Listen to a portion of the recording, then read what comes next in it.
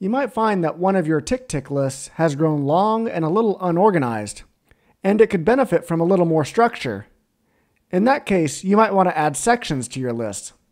To add a section, from the list view, go to the three dots in the upper right corner, click on Add Section.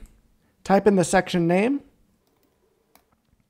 To put a task into that new section, you can grab a task by using the handle icon on the left side and dragging it up to that section. You can also add a new section by clicking on the three dots next to a section name, and you can choose either Add Section Above or Add Section Below. To drag multiple tasks into a section, hold the Shift key. Then use the handle icon on the left side. You will find that the original section is called Not Sectioned.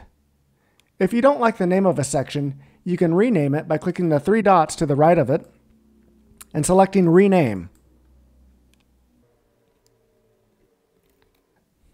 So sections are one way to help you organize your lists. And if you want to delete a section, just click on the three dots next to the section name and click Delete.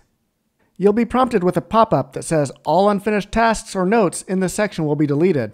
Are you sure you want to delete it? So just know that if you delete a section, all the tasks under that section will also be deleted.